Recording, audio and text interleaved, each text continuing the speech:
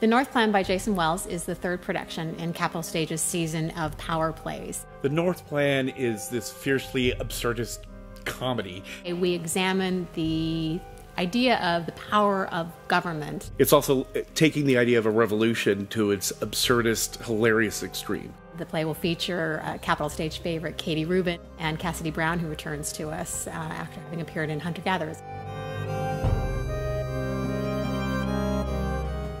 We go into the not-too-distant future, into a small town. Government has had a coup.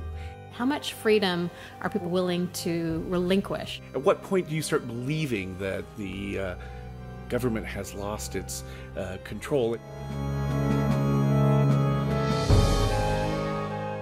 I like to think of it as aliens invade Mayberry. It's a very funny, dark play that kind of takes to extreme how much power we've given to the Department of Homeland Security.